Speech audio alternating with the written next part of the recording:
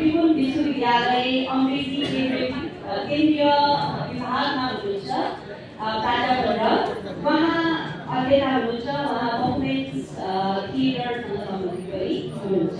त्यसै गरी धनकुमारी सुनारज्यू उहाँ चाहिँ पूर्व महिला आयुक्त हुनुहुन्छ, राजनीति कर्मी, महिला अधिकार कर्मी, दलित अधिकार कर्मी हुनुहुन्छ। यहाँलाई स्वागत छ। त्यसै गरी डाक्टर तारालाल श्रेष्ठ उहाँ त्रिभुवन विश्वविद्यालय अंग्रेजी केन्द्रीय विभागसँग सम्बन्धित हुनुहुन्छ, प्राध्यापक हुनुहुन्छ। उहाँले आजको विषय समाजन सम्बन्धी लामो समयदेखि अनुसन्धान गरिरहनु भएको छ। उहाँको शक्ति स्रष्टा समाजन नामक कृति पनि प्रकाशित छ। यहाँ सबैलाई स्वागत गर्छु। अब म कति पनि ढिला नगरिकन यो विषयलाई अगाडि बढाउन चाहन्छु।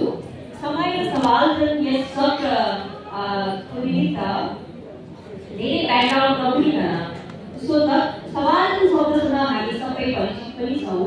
दक्षिण एसियाली बौद्धिक समूहबाट सुरुवात भएको यस अध्ययन क्षेत्रले एउटा नवीन अध्ययन श्रृङ्खलालाई अगाडि बढाएको हामी जानकार छौँ। नेपालको परिप्रेक्ष्यमा 2 दशक अगाडि 60को दशक यता यसले एउटा विशेष भूमिका निर्वाह गरेर अगाडि बढिरहेको छ र यसै सन्दर्भमा म चाहिँ आजको छलफलको प्रस्थान बिन्दुको रूपमा डाक्टर श्रेष्ठलाई समाजनको विषयमा नै, किनभने उहाँ लामो समयदेखि यसै क्षेत्रसँग सम्बन्धित हुनुहुन्छ, उहाँले चाहिँ अध्ययन गर्नुभएको छ, अनुसन्धान गर्नुभएको छ। त्यसकारण मैले यहाँलाई चाहिँ समाजन भनेर जुन हामीले लामो समयदेखि बहस पनि गरिरहेका छौँ, तर समाजनकै सवालमा पनि विभिन्न दुविधाहरू छन्, मत मतान्तरहरू छन्। समाजन र सीमान्तकृत समुदायलाई हामी पर्यायवाचीको रूपमा प्रयोग पनि गरिरहेका छौँ, तथापि यस विषयमा पनि केही मत भिन्नताहरू पनि छन्। यहाँले लामो समयदेखि यस क्षेत्रमा काम गरिरहनु भएको हिसाबले पनि यो समाजन नै को हुन्, यस विषयसँग सम्बन्धित रहेर समय र समाजन सम्बन्ध यसमा रहेर समाजन को हुन् तथा उनीहरूको प्रतिनिधित्व र एजेन्सीको सवाल चाहिँ वास्तवमा के हो, इस विषयमा छोटकरीमा प्रकाश पार्दैछु। धन्यवाद सहजगतजी कुमारी नाथजी। म चाहिँ सन् 2003 58-59 सालको मास्टर्स अङ्ग्रेजीबाट कृतिवनबाट सकेपछि मगरको क्याम्पस हेटौँडामा प्राध्यापन गर्न थालेको थिएँ। त्यो बेलामा चाहिँ यो देशमा ठुलो द्वन्द्व चलिरहेको थियो। थुप्रै नेताहरूले आफूको मूल बोकेर हिँडिरहनु भएको थियो। त्यसको अवस्थामा चाहिँ म विद्यावारिधि गर्नुपर्छ अब भन्दै हिँड्दा केमा गर्ने, चेपाङ समुदायको अवस्था देखेर म प्रभावित भएर चेपाङको बारेमा चाहिँ उहाँको ओरल लिटरेचर खोजेर टेप रेकर्ड गरेर त्यसलाई चाहिँ म उतारेर चेपाङको हिस्ट्री, कल्चर, लिटरेचर, पर्फर्मेटिभिटी यहाँ एक्सपर्ट हुनुहुन्छ त्यसलाई यस्तो विषयमा चाहिँ म पिएचडी गर्छु। चेपाङको समुदायलाई केही न केही हकबाट मेरो जिल्लामा रहेको धेरै ठुलो समुदाय काठमाडौँ के भन्छ त्यसको थुप्रै एउटा जिल्लाहरू थियो, त्यहाँ गाउँ विकास समितिहरू, त्यहाँ चाहिँ चेपाङहरूको बारेमा म हिलमा लड्दैखेरि चेपाङहरूको वस्तु चार्दै हिँड्दा सभापति भन्नेमा चाहिँ काम गरौँ भनेर अभिसमिति सरसँग हामी कुरा गर्छौँ। तर यो क्रममा चाहिँ मलाई के लाग्यो भने अब समय त्यो बेलाको फरक थियो, स्वतन्त्र रूपले बोल्ने अवस्थाहरू थिएन। जहाँ हेर्दाखेरि पनि अत्यधिक धेरै सर्भिलियन्स हुन्थ्यो, चेक जाँच हुन्थ्यो, गाडीबाट उठ्नु पर्थ्यो। काठमाडौँ आउँदाखेरि पनि सैनिक ब्यारेकमा चाहिँ लामो समय बेलुकापछि किन जानुला, कस्तो गर्नुला भन्ने किसिमले धेरै ठाउँमा चाहिँ पोस्टहरू पार गरेर आउनुपर्ने थियो। त्यो बेलामा मैले समाजको विचारहरू कुराहरू पढ्दै जाँदाखेरि म समाजन भनेको यस्तो रहेछ भन्ने लाग्थ्यो। नेपालका समाजन भनेको को हो अहिले पनि मलाई लाग्छ। यहाँ धेरै यहाँ उपस्थित हुनुभएका मानवहरूले लाग्दो होला कि यो के प्राणी हो समाजन भनेको, न यो नेपाली हो, न यो संस्कृत शब्द हो, यो अङ्ग्रेजी शब्द नै हो। यसको नेपालीमा ठ्याक्कै यो शब्द हुन्छ भन्ने चाहिँ हामीले प्राप्त गर्न सकेनौँ। नेपालीका धुरन्धर राजाहरूसँग म सबैजनासँग बसेँ। अनेक नामहरू दिनुभयो, अकिञ्चन भन्नुभयो कसैले, अधीनस्थ भन्नुभयो कसैले, अनि सीमान्तकृत भन्नुभयो कसैले, भुइँ मान्छे भन्नुभयो कसैले, अनेक खालका कुराहरू गर्नुभयो धेरै मान्छेहरूले। कुनै कुराले पनि यसलाई चाहिँ बोक्दैन थियो। गरिब पनि बोक्दैन, किसान पनि बोक्दैन। किसान सवाल हो तर किसान मात्रै सवाल होइन, महिला सवाल हो महिला मात्रै सवाल होइन, पुरुष पनि सवाल हो तर सबै पुरुष जहाँकै त्यही अवस्थामा सवाल होइन। यो त एउटा यस्तो स्टेज हो, कुनै समयमा आफै सवाल फिल गर्न सक्छु, फेरि कुनै समयमा म आफै सवालहरूलाई दबाउने काम पनि हुन सक्छु। त्यही भएर सवालको म बिपी साहित्य महोत्सवमा भएको हुनाले बिपीको कृतिहरू पनि पढ्दै जाँदा म उहाँको कृतिभित्रको पात्रहरूलाई हेर्दाखेरि पनि हेर्दा हेर्दै एउटा दमनकारी जस्तो लाग्छ, हेर्दा हेर्दै दमित लाग्छ। बिपी कोइराला स्वयंले पनि हेर्दा आफै महादमित जस्तो पनि लाग्छ, फेरि उहाँ एकदमै हाई लेभलको मान्छे पनि लाग्छ। यस्तो गरी चाहिँ हामीले कुन व्यक्ति वा समुदाय कुन अवस्थामा कहिले कहाँ उपस्थित भएको छ त्यसको आधारमा सवालको कुन लेयरमा भैरवहरूको दमनको कुन लेयरमा को समुदाय उपस्थित छ त्यसरी हेर्नुपर्ने हुन्छ। नेपाली सन्दर्भमा सबैले बुझ्ने गरी मलाई त करिब हजारौं मान्छेले सोध्यो होला, ए काकाजी तपाईको पिएचडी गर्दै गर्नुहुन्छ सवालमा पहुँच गाडीमा भेट्यो नि बाटोमा भेट्यो नि रोकेर यो सवाल भने यो ठ्याक्कै यसो भन्नुहुन्थ्यो यसो भन्नै नसक्ने भाषण गर्दा म चाहिँ लास्टै भने अलिकति स्पष्ट रूपले भन्दा म नेपाल जस्तो देशमा यहाँ वर्गै वर्गहरू छ, क्षेत्रहरू छ, त्यसपछि विभिन्न लेयर्समा मान्छेहरूको अवस्था फरक छन्। एकले अर्कालाई दमन गर्ने हेर्ने क्रमहरू पनि ठाउँ अनुसार स्वरूपहरू अनेक खालका छन्। स्पष्ट भन्दा कर्णालीको सबैभन्दा उत्पीडित दलित समुदायको दलित महिला नेपालको एक नम्बर सवाल हो, अथवा सबैभन्दा जातीय हिसाबले तल, क्षेत्रीय हिसाबले तल, पोजिसन पोस्ट अवस्था सबै किसिमले तल उनले जतिको धेरै लेयरबाट दमित गरेको अवस्था अरूको हुँदैन। त्यसकारणले उहाँले देखेको समाज र संसार अरूले देखेको भोगेको भन्दा अत्यन्त भिन्न हुन्छ। उहाँको आवाजलाई सबभन्दा पहिला केन्द्रमा ल्याएर बहस गर्नुपर्छ, अनि मात्रै समतामूलक न्यायमूलक समाज बन्दछ। उहाँहरू चाहिँ डिस्कोर्सको केन्द्रमा, पोलिटिक्सको केन्द्रमा, प्रोग्रामको केन्द्रमा, हरेक चिजको केन्द्रमा हुनुपर्छ भन्ने टप डाउन होइन कि बटम अप अप्रोचबाट संसार हेर्ने। म आफू साइन्टिस्ट पनि भएको हुनाले साइकल चलाएर हेर्छु, समाज अर्कै देख्छ। चिनो कार्बन हेरेर महान लाग्दैन म, अर्कै किसिमले दमन हामीले ठेलिरहेको देख्छ। त्यस्तै सबभन्दा पिछको मान्छेले कसरी देख्ला, यसरी हेर्ने एउटा लेन्स हो सवाल। धन्यवाद।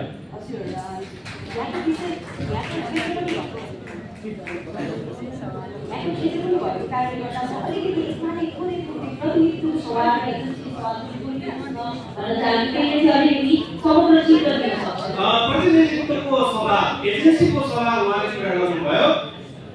यो देश अघि नै पनि ट्याक्क फिगर हामीले थाहा पाइसक्यौँ। विश्वविद्यालयमा प्रतिनिधित्व कस्तो छ त्यो पनि थाहा पाइसक्यौँ। संसद भवनभित्र प्रतिनिधित्व कस्तो छ त्यो पनि थाहा पाइसक्यौँ। त्यो त्यहाँ प्रतिनिधित्व भएको व्यक्तिको मात्रै दोष नहुन सक्छ, किनभने सयौं हजारौं वर्षदेखि प्रतिनिधित्वको संरचना यसरी स्थापित गरिएको छ कि एउटा सर्टेन समुदायले स्वतः यो स्ट्रक्चरल डिभिडेन्ड भन्छ नि, संरचनात्मक लाभ प्राप्त गर्छ। ऊ अटोमेटिक बिपी नै महामानव किन हुनुभयो, धेरै मानिसले महामानव भनिरहनु भएको छ। सवालको अत्यन्तबाट हेर्दाखेरि उनीहरूलाई महामानव बनाउनु भनेको त्यो अर्को भूतलको धन तल पर्नु हो भन्छ। हामीले चाहिँ भूमि तलकोलाई सबभन्दा बढी प्रायोरिटी दिनुपर्छ र मलाई अहिले पनि लाग्छ कि यदि बिपीले हाम्रो कुरा सुनिरहनु भएको हुन्थ्यो भने मलाई महामानव नभन्नुहोस्, म साधारण सर्वसाधारण हुँ, गरिबको झुमडीमा गएर म भात खाने मान्छे हुँ, भुइँमै सुत्ने मान्छे हुँ भन्नुहुन्थ्यो होला। अहिले जस्तो 5 स्टारमा होइन बिरामीको उल्ला गरेर हुस्किने चाहिँ होइन मुख धुने खालको बाटो बनाउनु बाटो हुन्थ्यो होला। धन्यवाद।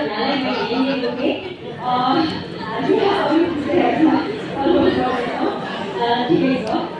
यो प्रतिनिधित्वको सवाल चाहिँ हामी फेरि विश्लेषणमा पनि उहाँसँग सोध्दैछौँ। भर्खरै आउटीज्यूले राज व्यवस्थामा आधारित नेपाली समाजको संरचनागत लाभांश कसरी लिइरहेको छ भन्ने कुराको विषयमा केही तर्कहरू राख्दै जानु भएको छ। यसै सन्दर्भमा अब सवालले इतिहासको पुनर्लेखनलाई पनि मूल रूपमा समाउने विषय भएका कारणले गर्दा म धनकुमारी सुनारज्यूतिर जान्छु। अब संक्रान्तीय इतिहास लेखन विरुद्धको हस्तक्षेपकारी इतिहास लेखनलाई चाहिँ केन्द्रमा राखेर सवालजन स्टडिजले अगाडि बढाएको कुरालाई निष्कर्षलाई अगाडि बढाएको पाइन्छ। यहाँ चाहिँ एउटा राजनीति गर्नु हुनुहुन्छ, महिला अधिकार गर्नु हुनुहुन्छ, यहाँले चाहिँ घनीभूत रूपमा यी विषयहरूलाई आत्मसात गर्नुभएको छ। नेपालको आजको परिप्रेक्ष्यमा इतिहास लेखनको सवालको दृष्टिकोणबाट चाहिँ कहाँ पुगेको छ, कस्तो अवस्थामा यहाँले पाउनुहुन्छ?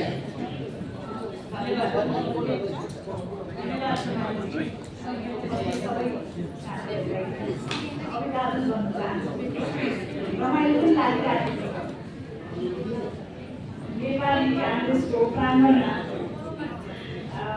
हामी गमै हाल्छौँ। यो देशको मिल्दाखेरि साथीहरूसँग जानकारीहरू पनि भयो र नेपाली काङ्ग्रेस सिङ्गो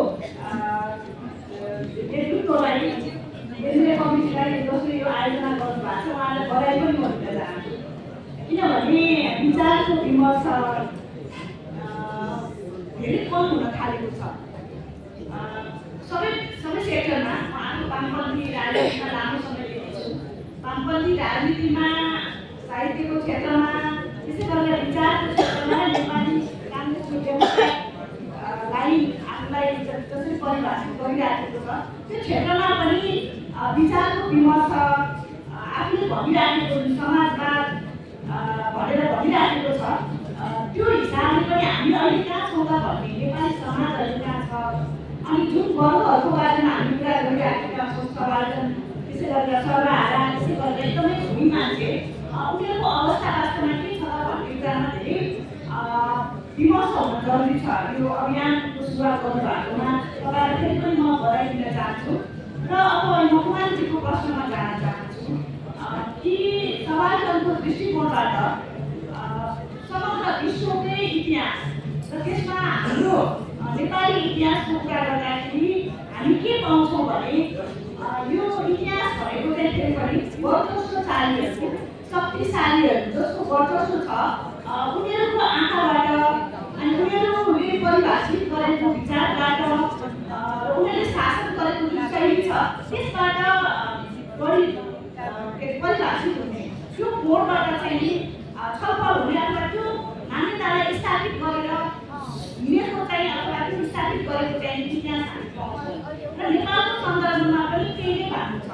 हामीले जति बेला के अरे हामी जुन यो आधुनिक नेपालको सुरुवात भयो भनेर हामी भन्छौँ 1925 देखि युनानी सालको एकीकरण पछाडि, त्यसपछिको समयकाललाई हामीले अलिकति राखेर हेर्ने हो भने पनि खास गरेर एकात्मक जुन चिन्तन शासन पद्धति हेर्दाखेरि एकात्मक खालको भाषिक हिसाबले हेर्दाखेरि खसाले वर्चस्व होइन, त्यसै गरेर जातीय यो वर्णीय हिसाबले हेर्दाखेरि चाहिँ फेरि पनि कति ब्राह्मण अथवा कति खसाले जातिहरूको र अनि नैतिक हिसाबले हेर्दाखेरि चाहिँ फेरि सकारात्मक कोणबाट नै त्यो जुन समाजका विभिन्न साहित्य भनौँ हामी, त्यसै गरेर कला सौन्दर्यको कुरा गरौँ, यी सबै कुरामा त्यो कुराहरूले चाहिँ नि वर्चस्व कायम गरेर हामी देख्छौँ।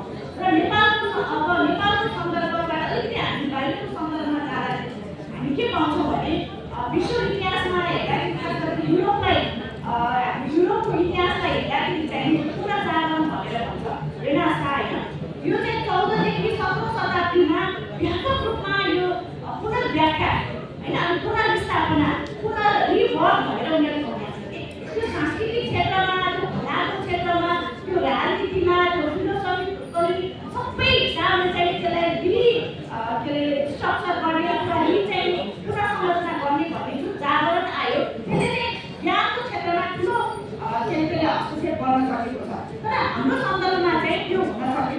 हामीले राणाकालमा त्यो पुरै बन्देज गरियो होइन, महिला त्यसै गरेर अब गरिबहरू होइन उनीहरूलाई पढ्नबाट वञ्चित गरियो। हिन्दू जुन वर्णवादी जुन समाज छ होइन, सामाजिक व्यवस्था छ, त्यसले चाहिँ खास वर्ग लिङ्गहरूलाई मात्रै ज्ञानमा होइन उनीहरूले ज्ञान आर्जन गर्ने एउटा युनिलाइजेसन खालको जुन प्रोसेस हुन्छ त्यसमा खास जात र वर्ग अनि लिङ्गको मात्रै पर्दछ। त्यसले गर्दाखेरि इतिहास तर अहिले वर्तमानमा चाहिँ साँच्चै यसलाई चाहिँ यो परिदृश्य कस्तो देख्नुहुन्छ? यसमा चाहिँ हामीले अलिक यो पछिल्लो समयमा मान्छेले जुन राख्नु भएको छ जिज्ञासा होइन, यो ६५ वर्षको पछाडि हाम्रो यो हामीले भनिरहेको होइन 240 वर्षको जुन इतिहास चाहिँ साँच्चै भन्यो मार्जिनलाइज महिलाहरूलाई दलितहरूलाई आदिवासी जनजातिको पीडित राष्ट्र भनेर हामी भन्छौँ, उनीहरूलाई ज्ञानको ढोका बन्द गर्ने काम, विचार विमर्शमा बन्देज गर्ने कुरा होइन, अनि सृजनशीलतालाई पनि बन्देज गर्ने कुराहरू भएको छ। तर यो चाहिँ पछिल्लो समयमा जुन वैश्विक पछाडि चाहिँ यो फेरि मुखरित भएर आएको छ होइन। हामीले सृजनाको क्षेत्रमा हेर्यो भने जस्तो श्रवण मुकालको विषय नगर्जेको जुन बयान होइन भन्ने छ होइन, त्यसै गरी त्यो कविताले के भन्छ भने विषय नगर्जीले आफ्नो चाहिँ गाली खोजिरहेका छन् होइन। मेरो पोजिसन के हो, मैले जुन योगदान गरेँ राजा महाराजाहरूले बनाउनको लागि, यो नेपाललाई बनाउनको लागि भनेपछि मेरो आफ्नो पोजिसन के हो त भनेर आफ्नो हिसाब किताब मागिरहेको छ राजसत्तासँग जुन चाहिँ ढल्यो होइन। त्यसै गरेर महिलाको क्षेत्रबाट पनि एकदमै के अरे सशक्त हिसाबले आउन चाहिँ खोजिरहेको छ, दलित समुदायको हिसाबले पनि आउन खोजिरहेको छ होइन। तर त्यो अझै पर्याप्त छैन भन्ने कुरा चाहिँ फेरि छँदैछ। यो समयको एकदम लिमिटेसनको कारणले गर्दा उहाँको मैले कुरा रोक्नु परिरहेको छ। म डाक्टर रिजालतिर जान चाहन्छु। हामी फेरि साहित्य महोत्सवमा छौँ, हामीले अलिकति साहित्यको कुरा पनि उजागर गर्नु नै पर्छ। सवालजन र नेपालको सन्दर्भमा जस्तो इतिहासको कुरा र सवालजन को हो भन्ने सन्दर्भमा उहाँहरूबाट यी कुराहरू आइसकेपछि अब म डाक्टर रिजालसँग चाहिँ साहित्यमा सवालजनको विषयतिर लाग्न चाहन्छु। साहित्यमा सवालजन विषय किनभने तपाईँको विश्वविद्यालयमा साहित्य पढाउनुहुन्छ, साहित्यको अध्येता हुनुहुन्छ, त्यस हिसाबले पनि त्यो सवालजनभन्ने विषय साहित्यमा आज ६० पछिको दशकमा कसरी आइरहेको छ, एउटा चाहिँ त्यो हो र अर्को चाहिँ बिपीको साहित्यमा चाहिँ सवालजनको इस्युलाई वास्तवमा कसरी मुखर गरिएको थियो भन्ने चाहिँ मेरो जिज्ञासा हो।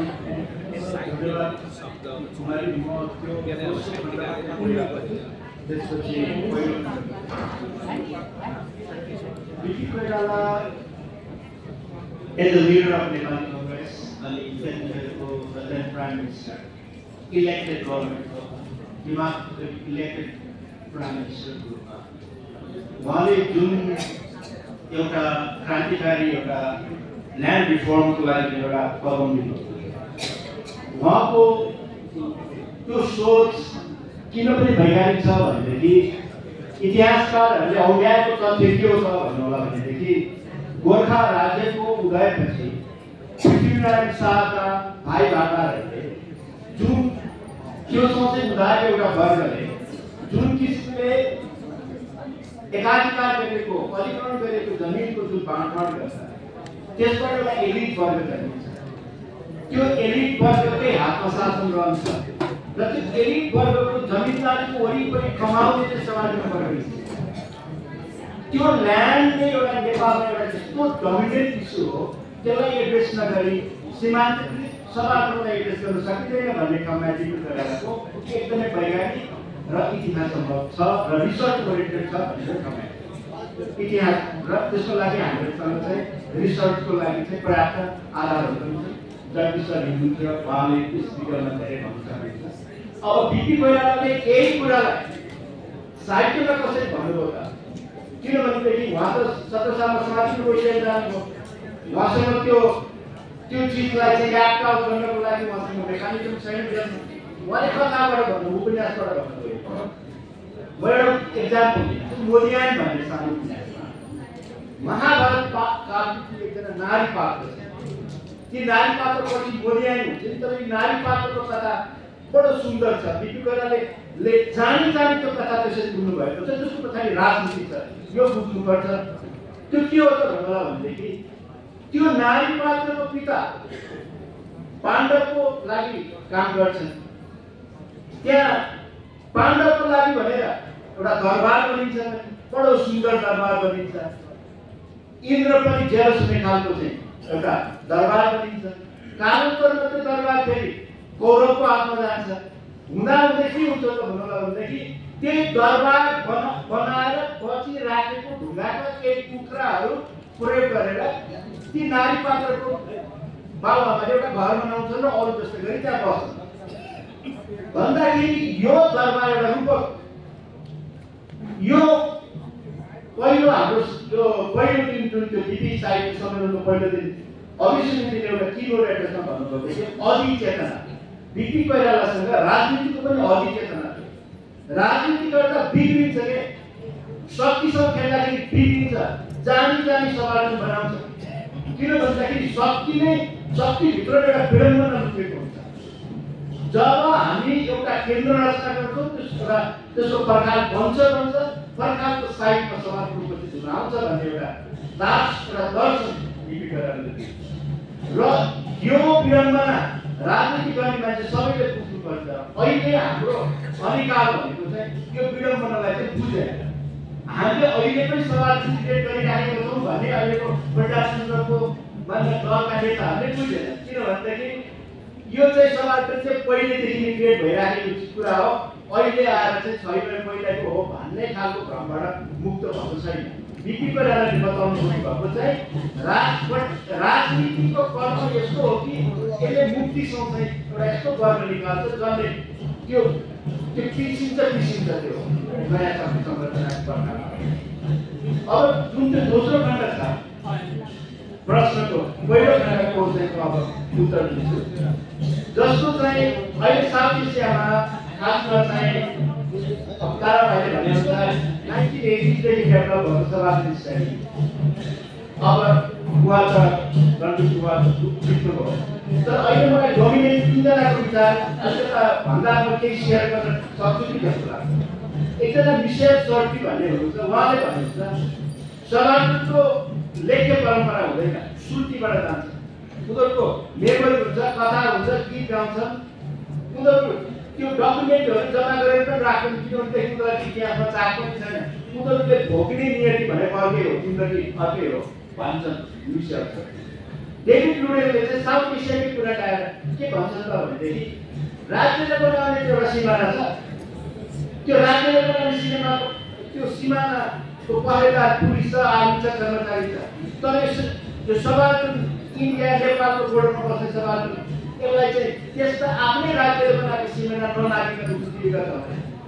यो सवाल त एक किसिमले पछिल्लो खण्डमा आएर चाहिँ तपाईँको चाहिँ राधाकृष्णन अनि तपाईँको होमिके भावाहरूले के आयो भने चाहिँ आशिष नन्दले के भन्नुभयो भन्दाखेरि सायद यो मोडर्निटी जुन भन्छौँ हामीले, मोडर्न नेसन स्टेट जुन भन्छौँ, त्यो अहिले जुन हामीले इन्डिपेन्डेन्ट इन्डिया भनेर जुन एउटा मोडर्न नेसन स्टेटको गुणगान गाउँछौँ, सायद त्यसको परिस्थितिभित्र पनि सवाल आइराखेको छैन। यो समस्या छ। सवाललाई बुझ्नको लागि अर्कै साइकोलोजिकल थियोरी, पोलिटिकल थियोरी हुनुपर्छ भन्ने हेर्नु पऱ्यो। त्यसले गर्दाखेरि कुरा अति जटिल छ। बिपी कोइरालाले आफ्नो कार्यक्रमबाट र साहित्यिक रचनाबाट बुझाउन खोज्नु भएको नियति चाहिँ यो कुरा चाहिँ के हो भने दर्शन हो। किनभनेदेखि सबाल्टन भन्ने चिजलाई बुझ्नको लागि तिमीले आफ्नै राजनीति बुझ, पहिला आफ्नै कर्म बुझ, त्यहाँबाट सबाल्टनको नियति बुझ्न सकिन्छ भन्ने। धन्यवाद। उहाँले दार्शनिक तरिकाले जवाफ दिनुभयो, हामीले अलिअलि बुझ्यौँ। यो अलिक विस्तृत रूपमा बुझ्नको निम्ति विस्तृत छलफलमा नै लानुपर्छ होला। अब म काठमाडौँ कवि सुवेदीले सम्भाषणमा बोल्नुभएको कुरा अलिक स्मरण गराउन चाहन्छु। बिपीको राजनीति र साहित्यलाई अलग गरेर हेर्न मिल्दैन भनेर पनि भन्नुभएको थियो उहाँले। र हामी बिपीको विचार, बिपीको साहित्य अध्ययन गर्नुहुनेहरूले त्यो कुरा निश्चित रूपमा स्मरणमा राख्नु नै भएको छ। अब सवाल जहाँ अघि धनपालजीले विचारको विमर्शको सवाललाई गर्नुभयो, सवाल्टन विषय एउटा जटिल विषय हो भनेर डाक्टर श्रेष्ठले भनिसक्नु भएको अवस्था छ।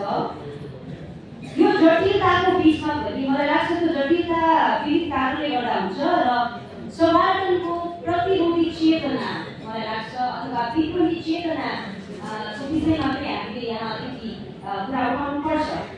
रामसीले सबार्टनको विषयमा बोल्दाखेरि उहाँले भन्नुहुँदाखेरि सबार्टन वास्तविक स्वाधीनता चाहिँ विद्रोहमा भएको क्रान्तिको माध्यमबाट उजागर हुन्छ भन्ने कुरा उहाँले राख्नु भएको छ। अब नेपालको सन्दर्भमा विचार गर्दाखेरि यी सबार्टन क्षेत्रहरू जो आदिवासी जनजाति समुदाय हुन सक्छन्, जो महिला हुन सक्छन्, जो उत्पीडित समुदायहरू हुन सक्दछन्।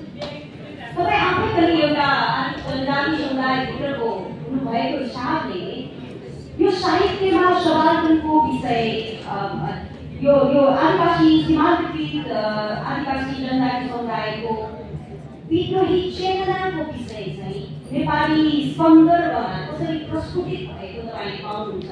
सायद तपाईँ साहित्यमा जोड्न सक्नुहुन्छ अथवा अन्य सन्दर्भमा पनि। धन्यवाद कुमारीजी। यो साहित्यमा सिंहदायले भनिसक्नु भयो, सबार्टनहरू विभिन्न मोडबाट बोल्छन्। यदि त्यहाँ सबार्टन बोल्दैनन् भने पनि किन बोलेन भनेर डिस्कस गर्न सक्छौँ। अप्रतिनिधित्वको संरचनाभित्र पनि सबार्टनहरूको प्रतिनिधित्व गर्न सक्ने कुनै न कुनै क्रियाहरू, चिराहरू, त्यहाँनिर चाहिँ क्वालहरू, नामहरू हामी भेट्न सक्छौँ र त्यसभित्रबाट हामी डिस्कस गर्न सक्छौँ भनेर मैले मेरो पिएचडीमा पनि विभिन्न डिस्कस गरेका छौँ। तीजको गीतमा सासूको विरुद्ध, ससुराको विरुद्ध, अन्यायको विरुद्ध, वर्षभरिको दमनको विरुद्ध महिलाहरू रोडभरिका हिँडेर आउँछन्, त्यो महाआख्यानमा भेटिन्न। त्यसलाई जात्रा मात्रामा जनाबारी मजाले चाहिँ बोलिरहेका हुन्छन् सामान्य आफ्नो भाषामा, जुन ग्रान्ड्यारिटीमा भेट्दैनौँ हामी। व्यङ्गहरू गर्दै हिँडिरहेको हुन्छ, विभिन्न खालको क्यारिकेचरहरू गरिरहेर हिँडिरहेका हुन्छन्, जङ्गलमा त्यस्तै किसिमका व्यङ्ग चलिरहेको हुन्छ, धुकै चलिरहेको हुन्छ, यो हामी महाआख्यानमा भेट्दैनौँ। यही हिसाबले बिपी कोइरालाको साहित्यभित्र उहाँले सोध्नुभयो तपाईँ जनजाति समुदायको हो, म अझै अप्ठ्यारो जनजाति हो, मलाई नेवारी फिटिक्कै आउँदैन, तामाङ फरर आउँछ, काठमाडौँको नेवारले राम्रोसँग हाम्रो मान्छे भन्दैनन्, खस आर्ने यो हाम्रो हो भन्दैनन्। एउटा पेन्डुलम पात्र जस्तो छु म, अङ्ग्रेजी साहित्यमा विद्यार्थी गरेको छु, आफ्नो भाषा के पनि आउँदैन। बिपीको साहित्य पढ्दै जाँदा त्यहाँ बहुत रुखको कलरहरू हामी भेट्न सक्छौँ। अघि आवृत्तिको बिपी सुनिहाल्नुभयो, उहाँले आगो लगाएर गइसक्नु भएको छ। अब बिपी कोइरालाको मैले कृष्णकुमारजीसँग सरसँग लामो 2 घण्टै जति वार्ता गफ गरेँ अरे। एउटा जस्तै बिपी कोइराला जब राजनीतिमा सक्रिय हुनुहुन्थ्यो त्यो बेलामा सबार्टनको आवाज मजाले उठिरहेको थियो। साउथ एसियाभरि विश्वभरि 1960s पछि विश्वभरि उठ्यो। ब्ल्याक्सहरू होइन, तपाईँको अफ्रिकन अमेरिकन्सहरूले त्यत्रो विद्रोह गरेको छ। अझै भन्यो भने एलबिजिटीहरूले तपाईँको विभिन्न खालका नाचिएको मान्छेहरू जोरदार रूपले सडकमा आइरहेको बेलामा बिपी कोइरालाको साहित्यभित्र बाबुआमा छोरा हेरौँ, त्यहाँको महिलाले यस्तो पलायनमाथि कुरा गरिरहेको छ कि हाम्रो भविष्य, हाम्रो सुख, हाम्रो सारा चिज भनेको त श्रीमानकै सुख हो नि, त्यसरी भन्नुहुन्छ। यो किन भनेको होला भन्ने मलाई लाग्छ। अनि बिपी कोइराला प्रशस्त रूपले यौन मनोविज्ञानसँग खेलिरहनु भएको छ, हाम्रै समाजको कुरासँग खेलिरहनु भएको छैन। यो किन होला भनेर म खुब भन्ने, जबकि बिपीको समाजवादले सबै पीडितको मान्छेकै कुरा गरिरहनु भएको छ। एक भागहरूको कुरा गरिरहनु भएको छ, खाना नपाउने किसानहरूको जीवन उगाउने 2 साल खाना नपाउनेको कुरा गरिरहनु भएको छ। तर किन यो त्यो समुदाय दलितको किन कुरा स्पष्ट रूपले उहाँले गर्नु भएको छैन, न राजनीतिमा न साहित्यमा भन्दा बिपी कोइराला आफै शक्तिको यो ठुलो द्वन्द्वभित्र पेलिएको अवस्थामा हुन्थ्यो। त्यो बेलामा यदि बिपीले जोरदार रूपले अम्बेडकरले जस्तो बोल्नु भएको भए के हुन्थ्यो होला? आफ्नै समुदायले बिपीलाई सत्ताच्युत कसले गर्यो? दलित समुदायले गर्यो, मधेसीले गर्यो, जनजातिले गर्यो, महिलाले गर्यो भनेपछि शक्तिको द्वन्द्वभित्र शक्तिशालीपछि तिर्सिएको हुन्छ, शक्तिशालीहरू पनि पीडित हुन्छ। सभाको अध्ययनले सबैभन्दा बढी फोकस शक्तिको कुरा गर्छ। अब यहाँ दलित समुदायले आफ्नो प्रतिनिधित्व सहजै कसरी पाउँछ? शक्तिको द्वन्द्वमा त यति हुत्याइएको छ कि, यति पर फैलिएको छ कि जति चिच्याएर भए पनि उहाँको आवाज त त्यहाँतिर आएर डोमिनेट हुनै सक्दैन। त्यही रूपले आदिवासी जनजाति मधेसी यो देशमा म अझै पनि भन्छु 100 वर्ष डोमिनेट हुन सक्दैन, 100 वर्ष डोमिनेट हुन सक्दैन। म दिदीको साहित्यभित्र सुम्नी मामै गए भने आदिवासी जनजाति अथवा दलित समुदायको प्रतिरोधी आवाज अथवा विद्रोही चेतनालाई चाहिँ तपाईँ कसरी हेर्नुहुन्छ आजको समयमा? नेपाली साहित्यमा पछिल्लो दशकमा सालै पछि भनौँ फेरि पिपीले स्पष्ट त्यो कुरा गर्नु नभए पनि यो राजनीतिक जागरण परिवर्तन ल्याइसकेपछि दलितहरू बोल्न थाल्यो, महिलाहरू बोल्न थाल्यो, कर्णाली बोल्न थाल्यो, मधेसी बोल्न थाल्यो। विभिन्न रूपले उत्पीडित भएको आवाजहरू हामी साहित्यभित्र भेट्छौँ, संस्कृतिभित्र भेट्छौँ, पोलिटिक्सभित्र भेट्छौँ, मिडियाभित्र भेट्छौँ, पर्फर्मेन्टिभिटीभित्र पनि थिएटरभित्र पनि भेट्छौँ। यो विभिन्न एङ्गलबाट आइरहेको छ जुन सुखद हो। तर जब विद्रोह गर्नको छ झन् त्यो उत्पीडित हुन सक्ने सम्भावना छ। त्यसै मान्छे लम्पसार पर्दैन। गाह्रो छ, विद्रोह गर्न गाह्रो छ, आवाज निकाल्न गाह्रो छ। यता पूर्णमा पनि दुईवटा प्रश्न हामी लिन्छौँ, तपाईँ तयार भएर बस्नु होला। एउटा प्रश्न म उहाँलाई गर्छु। धन्यवादजी, जब सवालको विषय हुन्छ त्यहाँ नैतिकताको सवाल पनि प्रश्न उठेको छ। त्यसमा पनि अझ अहिले के कुरा गरिन्छ भने महिला अधिकार कर्मीहरूले अथवा मूल धारको नागरिकहरूले महिलाभित्रको विविधताको सवाललाई राम्रोसँग सम्बोधन गर्न नसकेको कुराहरू बारम्बार उठ्दै गरिरहेको अवस्थामा तपाईँ आफै पनि एउटा महिला अधिकार कर्मी, दलित अधिकार कर्मीको हिसाबले यस विषयलाई महिलाभित्रको विविधतालाई सम्बोधन गर्न सकेको अथवा नसकेको सवाललाई तपाईँले कसरी हेर्नुहुन्छ? यो सिर्जनाको क्षेत्रमा ओभरअल किनभने सवालको विषय भएको भएर तपाईँले सृजना पनि गर्न सक्नुहुन्छ, तथापि तपाईँको आफ्नो विषय क्षेत्र नभएर तपाईँले गर्न सक्नुहुन्छ। यसमा चाहिँ के छ भने अब हाम्रो खास गरेर नेपाली महिला आन्दोलनको इतिहासलाई हामी हेर्छौँ भने 100 नागिसकेको अवस्था छ। जस्तो के अरे यो महिला महासमिति जो नेपाली कङ्ग्रेसले एकजना महिला नेताको नेतृत्वमा भएको थियो 1974मा भएको थियो। त्यो पृष्ठभूमिलाई हामीले अहिले जोडेर हेऱ्यौँ भने हामी समयका हिसाबले धेरै अगाडि आइसकेका छौँ।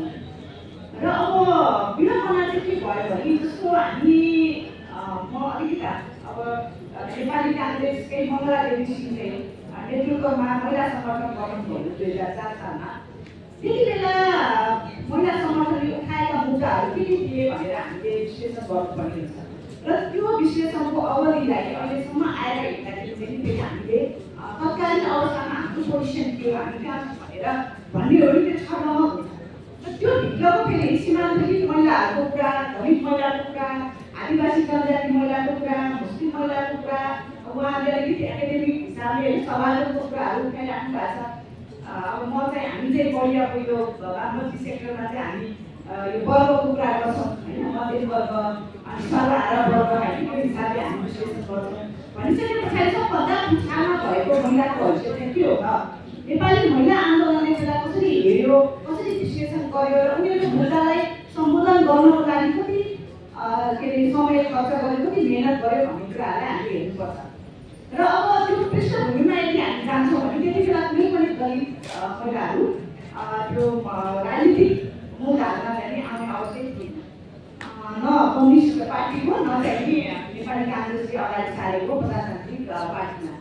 र त्यस पछाडिको यो पछिल्लो समयमा जब 2046को परिवर्तन भयो त्यसपछि मात्रै विभिन्न जात जाति होइन वर्ग समुदाय जो किनारामा छन् त्यो बिस्तारै राजनीतिमा आउन थालेको देखिन्छ। र तर विडम्बना चाहिँ के हो भने अहिले पनि हामी त्यति बेला 2004 सालमा मङ्गला देवी सिंह साना प्रधानहरूले उठाएको शिक्षामा निःशुल्क छात्रवृत्ति सहित निःशुल्क अधिकार चाहिँ महिलालाई उच्च शिक्षासम्म, त्यसै गरेर सम्पत्तिमा पूर्ण रूपमा अधिकार होइन, त्यसै गरेर राजनीतिमा समान सहभागिताको कुरा त्यति बेला पनि हामीले उठाइरहेका थियौँ। र आज आएर 70-80 वर्षको अवधिमा पनि हामी त्यो फेरि उठाइरहेका छौँ। त्यो अवस्था यदि हाम्रो अहिले पनि त्यो खालको छ भने त हामीले धेरै गर्न बाँकी छ। अनि फिल्डमा छ जो मान्छे बढी उत्पीडनले खिचिएको छ त्यो भागले चाहिँ नि तल छ हैन त्यो चाहिँ केन्द्रमा नआइकन हामीले नेपाली काङ्ग्रेसले अगाडि सारेको समाजवाद अथवा चाहिँ नि कम्युनिस्टहरूले भनिराखेको वैज्ञानिक समाजवाद त्यसको लक्ष्यमा त हामी पुग्नै सक्दैनौँ। त्यसले गर्दाखेरि सिङ्गो राजनीतिको सिङ्गो सांस्कृतिक आन्दोलनको सिङ्गो आर्थिक आन्दोलनको यो चाहिँ मूल मुद्दा हुनुपर्छ। को अगाडि आउने हैन कसलाई अगाडि सार्ने र किन सार्ने भन्ने कुरामा जबसम्म हामी चाहिँ नि राम्रोसँग क्रिटिकली चाहिँ विमर्श गर्दैनौँ र हामीले विचार गर्दैनौँ तबसम्म चाहिँ त्यही पनि हामी मध्यमवर्गीय महिलाहरू जो नेपाली महिला आन्दोलनको केन्द्रमा छन् र अहिले कुन जात वर्ग छ भन्दाखेरि चाहिँ कसैले महिलाहरू चाहिँ अहिलेसम्म तपाईँलाई एउटा मलाई एउटा तथ्य राख्न दिनुहोस् कुनै पनि पार्टीको महिला सङ्गठनको नेता चाहिँ अहिलेसम्म कुनै दलित महिला भएको छ छैन नि। हाम्रो पार्टीको संरचना हेर्ने हो भने हामी 1-2% मात्रै चाहे त्यो नेपाली काङ्ग्रेस हो चाहे कम्युनिस्ट पार्टीहरूको होस् हामी 1-2% मात्रै दलितहरूको उपस्थिति देख्छौँ र महिलाहरूको उपस्थिति त्यसमा कति होला हामी आफै इमेजिन गर्न सक्छौँ। भनिसके पछाडि यो खालको अवस्था रहँदैसम्म चाहिँ हामीले चाहिँ नि आफैलाई एकदमै आफैलाई प्रश्न गरौँ हाम्रो पार्टीलाई प्रश्न गरौँ र हामीले अगाडि सारिरहेको जुन आइडियोलोजी छ त्यसलाई प्रश्न गरौँ भन्ने मलाई लाग्छ। धन्यवाद। उहाँले उठाउनु भएको विषय निश्चित गम्भीर छ। यी सम्पूर्ण पार्टीहरूले राजनीतिक पार्टी राजनीतिक कर्मीहरूले यस विषयमा मदत गर्नुपर्ने अवस्था निश्चित रूपमा छ। म डाक्टर रिजाललाई एउटा प्रश्न सोध्छु। उहाँको विषय क्षेत्रसँग सम्बन्धित पनि हो। सवालको चेतनासँग विद्रोह जोडिन्छ र विद्रोहका अनेक रूपहरू जोडिन्छ। जब उहाँ पर्फर्मेन्सको हिसाबले त्यहाँले सार्वजनिक वृत्तमा अथवा पब्लिक स्पेसमा चाहिँ यो विद्रोह नेपालको आजको सन्दर्भमा कसरी उठिरहेको पाउनुहुन्छ? सवालको भोइसेसहरू जसको चाहिँ एउटा चाहिँ आफ्नो एउटा तर्क राखेर म पहिलाको चाहिँ जस्तो हाम्रो चाहिँ यो भारतवर्ष भारतवर्षमा चाहिँ हाम्रो डोमिनेन्ट फिलोसफी जीवन दर्शन चाहिँ महाभारत गीता रामायण र त्यसैबाट निर्देशित त्यसैले उजागर गरेको दर्शनहरू मेन स्ट्रिम फिलोसफी भन्ने मानियो। साहित्यले पनि के बोकेर आयो कलाले अनि त्यो चाहिँ एउटा ज्ञानको रूपमा सेट भएर आयो र थिएटर नाट्यशास्त्रदेखि लिएर सबै चाहिँ त्यो लेभलको फिलोसफी पुरा गर्ने कृष्ण र अर्जुनको संवाद र त्यसले त्यो संवादलाई गहन मान्ने र जीवन त्यसरी चल्नुपर्छ शक्ति त्यसरी बुझ्नुपर्छ नियति के हो भन्ने बुझ्ने बुझाउने साहित्य दर्शन चाहिँ एक किसिमले प्रमोट गरियो र त्यो चाहिँ एउटा मेन स्ट्रिम भनेर मानियो। तर त्यो ज्ञानभन्दा फरक ढालका र त्यो कृष्ण र अर्जुन संवादले एउटा बुझाउने एउटा जीवन दर्शनभन्दा फरक खालको जीवन दर्शन बोकेका नाच गानहरू लोक कथाहरू यो पनि हाम्रो समाजमा उत्तिकै पुरानो र उत्तिकै प्रभावशाली रूपमा रहिरहेको। त्यसले गर्दाखेरि हामीसँग चाहिँ सवालको ज्ञान छ र त्यो सवालको ज्ञान कहाँ लुकेर गएर बसेको छ त्यो के भन्छ आशिष नमिले के भन्छ भन्दाखेरि त्यो सवालको चाहिँ जुन त्यो सबकन्सियस भित्रको सुसुप्त अवस्था बुझ्नलाई मोडर्न साइकोलोजिस्ट पनि सक्दैन भनेर किनभनेदेखि मोडर्न साइकोलोजिस्ट फ्रोइडियन आइडेन्टिटी यिनीहरू स्कुलमा ट्रेन भएको हो नि त वेस्टर्न साइकोलोजिकल थियोरी पढेर भएको हो नि त। समाजको साइकोलोजी त्यो सुसुप्त त्यो एउटा सबकन्सियस छ नि त्यो पढ्नलाई गाह्रो पर्छ मोडर्न साइकोलोजिस्टले भन्छ। अब म हो जस्तो चाहिँ बाहुन क्षेत्रको छोराछोरीलाई गएर नाच्नु त्यो बाजा बजाउनु मलाई पनि घरमा मादल बजाउनु दिनु हुँदैन हैन। जब ती साथीहरू वल्लटोलका साथीहरू आफ्नो समुदायको त्यही समुदायको साथीहरू सवालमा साथीहरूको मजाले नाच्दै गाउँदै भन्दाखेरि एउटा साइलेन्स ब्रेक गर्ने एउटा मोमेन्टलाई सेलिब्रेट गर्ने तुरुन्तै गीत रचना गर्ने तुरुन्तै बाजा बजाउन सक्ने र त्यो चटक्क छोडेर चाहिँ फेरि काममा लाग्न सक्ने त्यो सामर्थ्य म यता सनकी brand friendly I don't feel that मसँग देखा बसेदेखि चाहिँ हाल्नु मेरो विचारमा केही पोइटिक्सहरू छन् जुन सवालहरूले जुन एउटा बचाएर राखेको स्पन्दन व्याख्या गर्नलाई फरक खालको पोइटिक चाहिन्छ। जस्तो यही कुरालाई कसरी उजागर गर्नुपर्छ म फेरि प्रश्न बोलिरहेको छु। अर्जुन र कृष्णको संवाद चलिरहँदाखेरि त्यो नारी पात्र त्यो अलिक पर भिस्कोमा बसेर हेरिरहेको सुनिरहेको अर्जुनमा देवत्व भएको हेरिरहँदाखेरि उनलाई ठल्लो लागेर र कृष्ण र अर्जुनलाई के दिएको भने डिट्याचमेन्टको फिलोसफीले निर्लिप्तता, डोन्ट गेट डिट्याच, एउटा डिस्टेन्समा राखेर हेर र अधिकांश इन्डी फिलोसफी र आर्ट कल्चर सबैले बुझाउने पनि त्यही। तर यो नारी पात्र चाहिँ ठिक उल्टो छ के दीपिकाले किन यो डेलिबरेटली यो नारी पात्रलाई चाहिँ कृष्ण र अर्जुनको थेसिस भन्दा एन्टी थेसिसको रूपमा प्रस्तुत गर्नुभएको छ। यो नारी पात्र आफ्नो पतिको प्रेममा सातौं जन्मसम्म पनि दरबन्दाको हडा पोखरीमा आएर बसेकी छ। लोभले बिर्सिन सकेको छैन। ताँतीसँग भेट हुन्छ, त्यो माछालाई चिरले लिएर जान्छ, फेरि त्यो माछा त्यही पोखरीमा खस्छ। उसको प्रेमीको हड्डी अहिले पनि त्यही पोखरीमा छ। फेरि पनि त्यो मान्छेले फेरि मोदियान भएर जन्मेकी छ। किन यो attachment, why C so attach to her husband? सातौं आठौं हजारौं जन्मसम्म पनि स्वाभाविकको चेतना भनेको त्यो चेतना हो।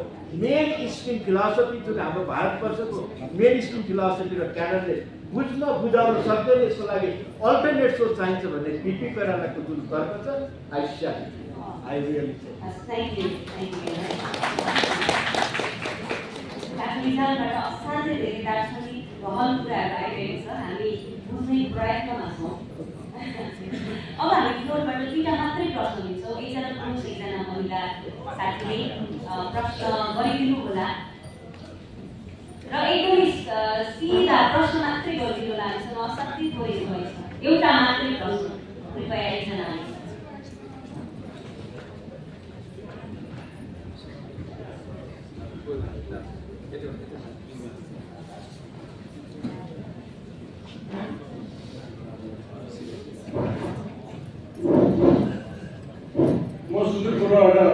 जहाँ रातभरि हात्तीसँग लाप्पा खेल्दै दिनभरि बाधा भगाउँदै अनि रातको अनिद्रा आधा मिलाउँदै सङ्गीतका सरस्वती आज म नेपालीको रचुरीकरण होली भन्ने ठाउँबाट आएको, बिचबाट आएको म राजकुमार कार्की हुँ। र म यहाँ मेरो एउटा प्रश्न छ, सिधा प्रश्न लान्छु, अब यसलाई नलिनु होला। यहाँ यो समाजमा भइरहेको कुराहरू हो, त्यो भएर मैले सिधा सोधेँ, यसलाई गलत नलिनु होला। प्रश्न के छ भने हामी सानो छँदाखेरि म पनि सानो थिएँ, अनि एउटा गीत धन्किन्थ्यो, आमा दिदी बहिनी हो कति पछिल्लो दासी बनेर भनेर, अनि गाउँबाट धन्किन्थ्यो, निकै क्रान्तिकारीलाई कुद्थ्यो हामी। अनि त्यसपछि आएर अहिले बौद्ध आयो, आइसकेपछि गणतन्त्र आयो, आएर नारी महिला आएर ठुलो होला, कोही राष्ट्रपति हुनुभयो, प्रधानमन्त्री हुनुभयो, मन्त्री हुनुभयो, सांसद हुनुभयो, पहिला आएको पुग्नुभयो। तर त्यो निर्मला जस्ताले अहिलेसम्म न्याय त अब कति अब ठुलो निर्मला न्याय किन पाइएन? हजारौं निर्मला फेरि मर्नु पर्यो।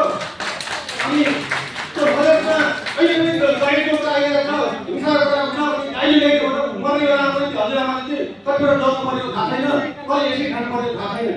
यी विषयमा त्यो गीत छुट्दा छुँदैन, दोलनात्मक भौतिकवादले के यसलाई छुँदैन निर्मलालाई, कि निर्मला मर्नै पर्ने त अब? अर्को एउटा प्रश्न, कोही महिला मित्रले गर्नुभयो, हामी खुसी हुन्छौँ।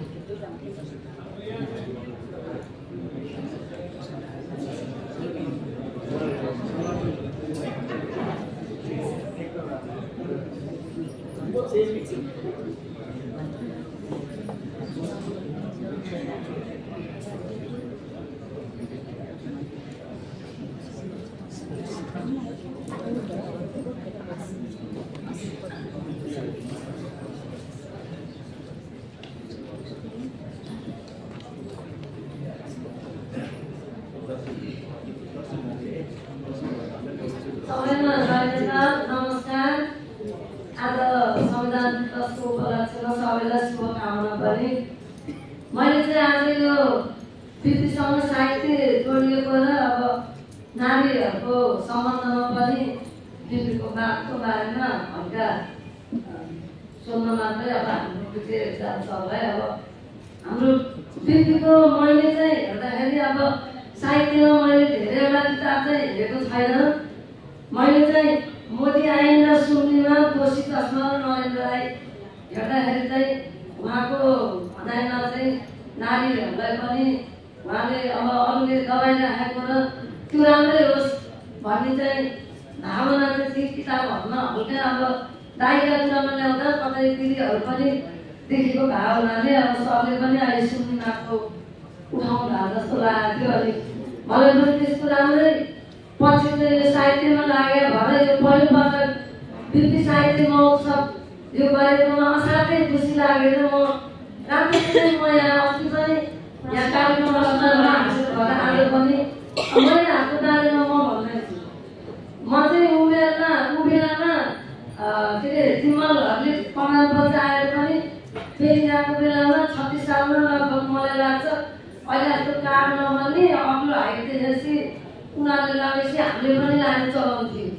त्यस कारण त्यो बेला म 18 वर्ष नपुगे पनि भोट हालेको हो होइन। अब अहिले महिलाहरूको प्रतिनिधि हुन त महिला राष्ट्रपति हुनुभयो, प्रधान न्यायाधीश पनि हुनुभयो होइन, उप प्रधानमन्त्रीसम्म पनि हुनुभयो। तर महिलाहरूको बारेमा जस्तै हाम्रो म्यामले मलाई नाम आएन, दलितको बारेमा उठाउनु भयो, महिलाहरूको बारेमा उठाउनु भयो। अब अहिले पनि कस्तो छ भने अब प्रश्न गरिदिनुहुन्थ्यो, हामीसँग 10 मिनट पनि छैन अब समय। अब नानीहरूको बारेमा साहित्यले लेखेको एउटा र रामले भनेको एउटा छ। अब हाम्रो साहित्य सँगसँगै नारीलाई कसरी लान्छ त बिजुको बापले भनेर त्यो एउटा प्रश्न परिरहेको छ। राख्न चाहन्छु। हस्, धन्यवाद।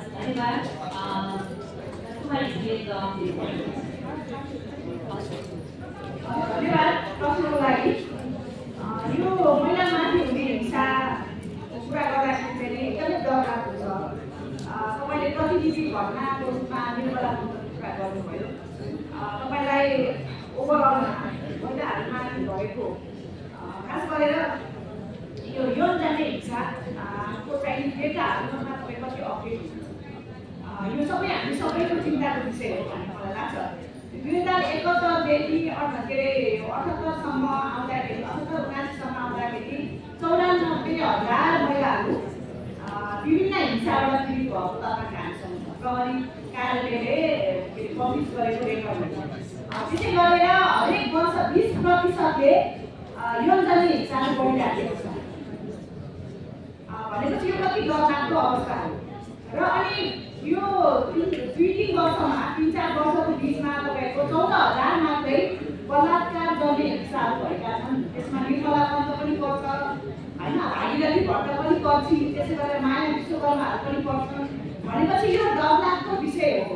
र अब तपाईँले दण्डात्मक भक्तिवादको कुरा गर्नुभयो। अब समाज के अरे प्रजातान्त्रिक समाजवाद यो हामी सबै सरकारमा हामी सबै मिलिजुली नै बसेका छौँ होइन। इतिहास हेर्ने हो भने अहिले पनि हामी के अरे काङ्ग्रेस र कम्युनिस्ट मिलेकै छौँ।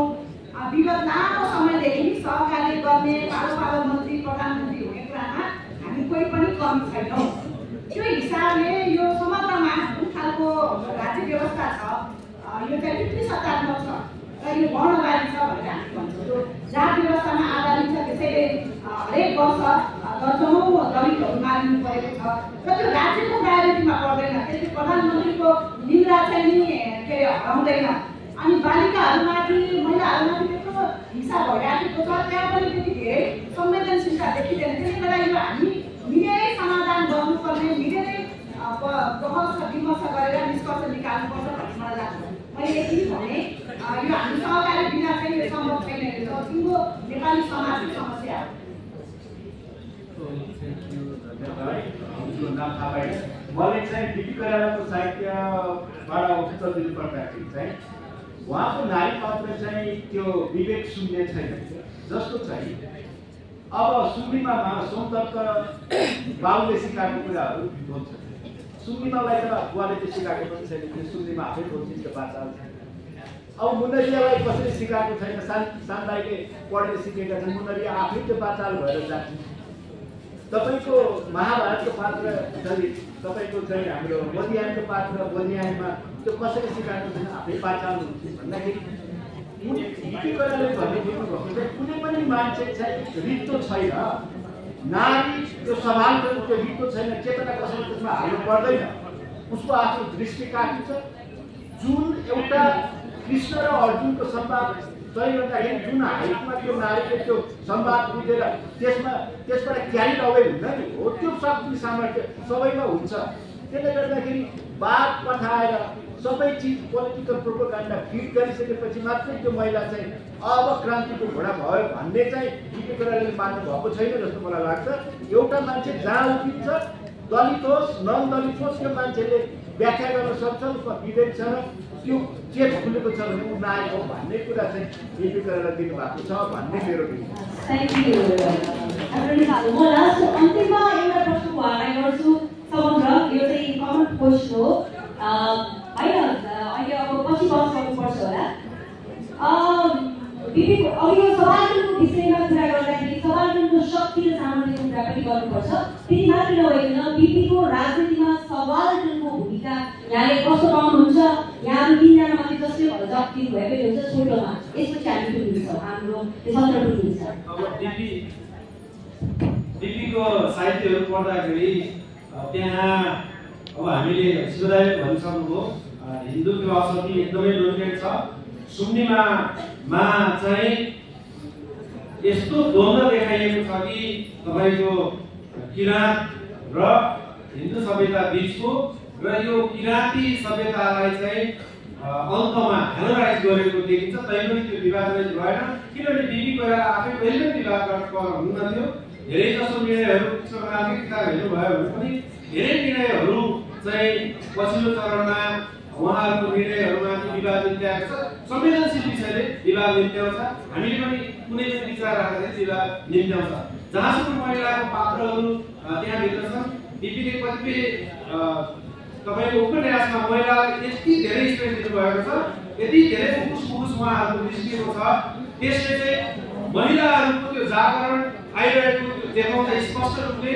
र बिपी सबैभन्दा बढी किसानसँग संवेदनशील हुनुहुन्थ्यो। उहाँले सम्झिनु भएको त्यो किसान जसको एक घर पुग्नुहोस्, त्यसपछि 2 लाख खाना पुगोस्, सानो परिवार होस् भन्ने ठुलो सङ्कटमा छ। 35 जिल्लामा मैले बाँध गर्ने रात पनि दिनभरि सुन्नु छैन, कुनै पनि खेती भित्राउन सकेको अवस्था छैन। बिपीको समाजवाद ठुलो सङ्कटमा छ। हामी सबै मिलेर त्यो समाजवाद बचाउँ। धन्यवाद।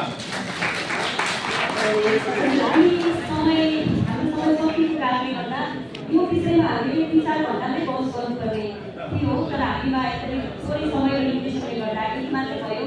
हामी माथि चाहन्छौँ यहाँको प्रश्न